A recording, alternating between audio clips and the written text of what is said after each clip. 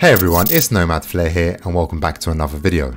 Today I'll be showing you a tutorial on how to use your Apple Watch to unlock your Mac. This can be used on a MacBook Pro, a MacBook Air, the M1 Mac Mini or the M1 Mac Ultra. It pretty much works on any Mac product. However, there are a few prerequisites that need to be met for this to work. Firstly, your Mac needs to be released around mid-2013 or later and needs to be running Mac OS 10.13 or later.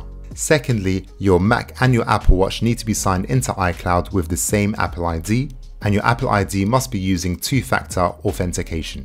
You also need to have a passcode enabled on your Apple Watch. Additionally, for this to also work, you need to be wearing your Apple Watch. If it's not on your wrist, then this simply won't work, and I'll be demonstrating this later on in the video.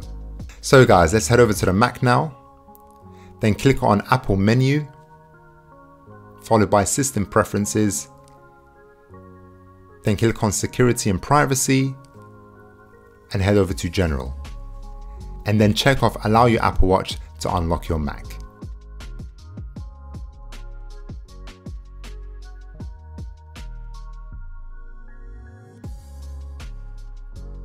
Now we will test this out guys by logging off or restarting the Mac.